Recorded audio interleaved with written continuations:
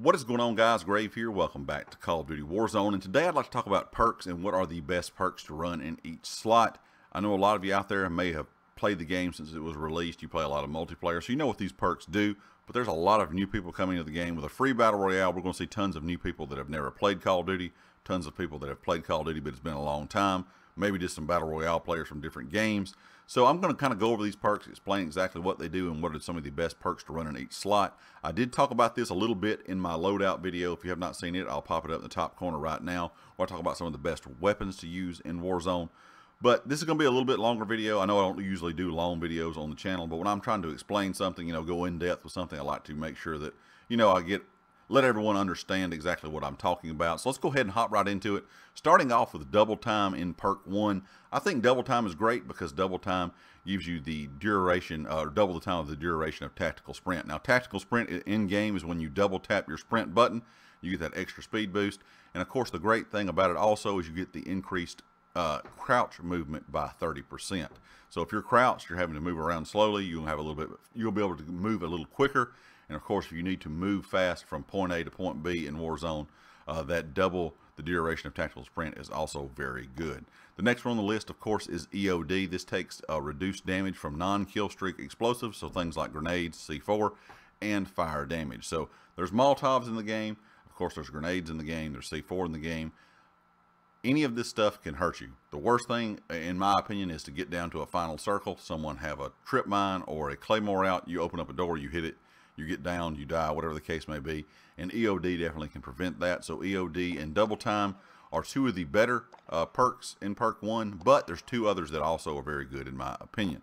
Scavenger is really not needed. In my opinion, there's no need to run Scavenger. There's tons of ammo everywhere. Now, if they reduce the ammo amount on the ground in the Warzone map, I might consider using Scavenger, but as of right now, I can run around within the first minute or two and be full on AR and sub ammo pretty easily.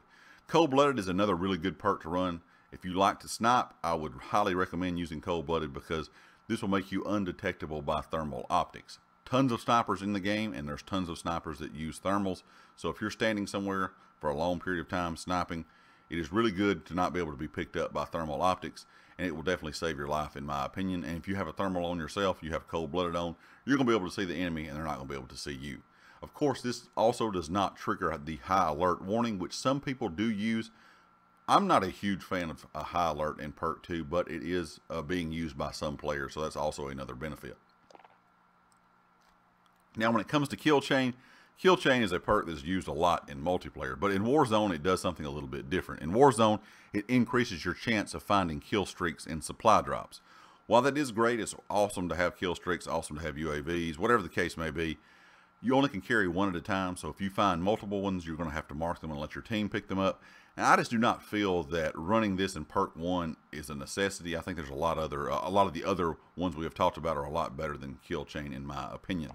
And last but not least, we have quick fix, which may be the most underrated perk 1 thing that you can use, or perk 1, a slot that you can fill with quick fix. This is probably one of the best ones because killing players immediately starts health regeneration, which is very handy if you're in 2v1, 3v1, if you're away from your team. As soon as you kill a player, your health regen starts immediately. You can throw those armor plates back on, get your health back up, while the other enemies are waiting, or the people that you're fighting is waiting for their health to regen. Of course, everybody's health regens automatically, but quick fix is going to make it even faster. Also, capturing and holding objectives increases your health regeneration.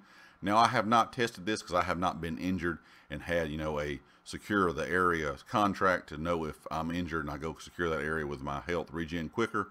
I'm assuming it would, but mainly, like I said, this is for killing players and then immediately starting that health regeneration. Of course, next we're going to move on to perk 2. Now, there's a couple good ones in perk 2 in my opinion, and the rest are just really not worth using. Restock, of course, in Warzone recharges equipment over 50 seconds.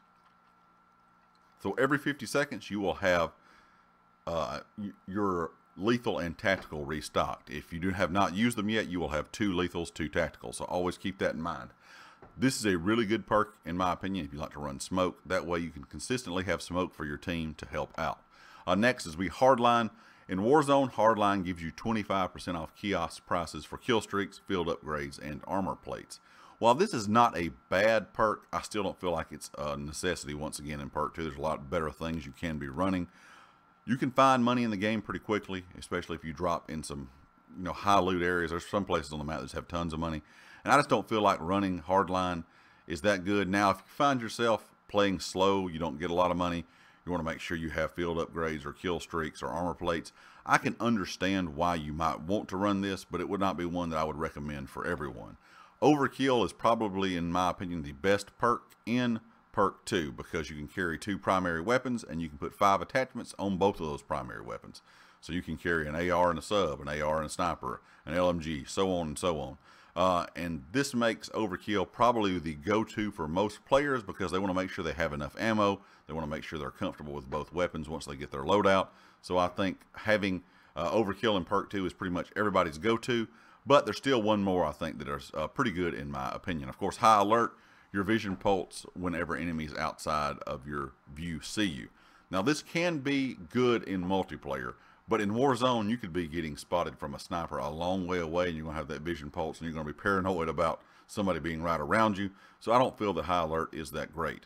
The next one, of course, Ghost, is probably the other perk in perk 2 that I think is very good because you're undetectable by UAVs, radar drones, and heartbeat sensors. And all 3 of those are used in Warzone. And in kind of the end game, a small circle, someone could have a heartbeat sensor out, a UAV out, a drone out, and this could save you from being spotted by the enemy. Last but not least is Point Man. All members of your team earn money from completed missions. Or earn more money, excuse me, from completed missions. If you do missions a lot, I can maybe understand using Point Man, but as of right now, when using it, I don't feel like I get a benefit from it like I would from Ghost, Overkill, or Restock. Now, moving on to perk 3, the first thing we're going to look at is Tracker. This is the one that I usually use the most of the time. For me personally, I like Tracker. Enemies leave behind a footprint trail. You see markers at the enemy death locations and hide the death markers of enemies you kill. There's a lot of stuff going on within Tracker that is very handy. First of all, if someone's firing at you, you're firing at them, you get in a gunfight, they run away to heal up, put in armor plates, you can see where their footprints are if they're close enough to you. Now, if they're at a long distance, you're not going to be able to see it, but if someone throws down a smoke, tries to run away in close vicinity, you're going to be able to track them very easily, or at least see where they have gone so you can kind of plan out your attack.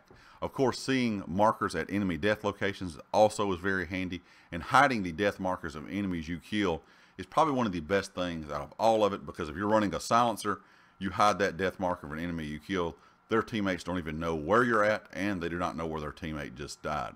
Of course, Spotter, you see enemy equipment, field upgrades, kill streaks through walls, mark them for your team.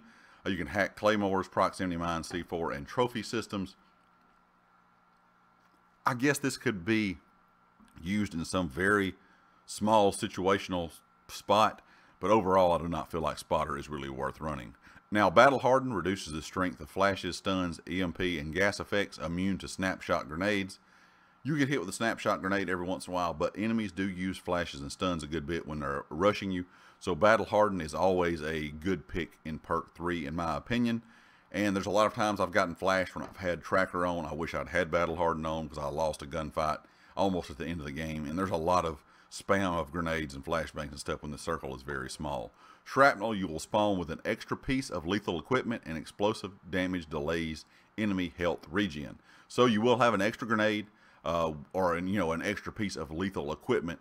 This is good in my opinion because of that enemy health regen delay. You could hit an enemy with a grenade and go rush them really quick and be able to kill them before they're able to heal up. Also, Amped is not a bad pick either. You have faster weapon swap and rocket launcher reload speed. If you run Overkill, it's not a bad idea to run Amped because you will be able to swap between weapon 1 and weapon 2 a lot quicker. And last but not least, we have Tune Up, which reduces your revive time by 25%, which can come in extremely handy if you go down in a bad spot. If you go down in a situation where there's a lot of enemies around, being able to reduce your revive time by 25% is probably underrated. Kind of like I talked about, Quick Fix being underrated. Quick Fix and Tune Up are probably 2 perks that are very underrated in Warzone as of right now. You don't see a lot of people running them, but I think they're both very viable in the perk 1 and the perk 3 slot. So guys, leave me a comment. Let me know what perks you're running. Hope this helped you out if you are new to the game. And of course, if you like the video, hit the like. If you have not subscribed yet, please do so. And I'll catch you next time. Peace.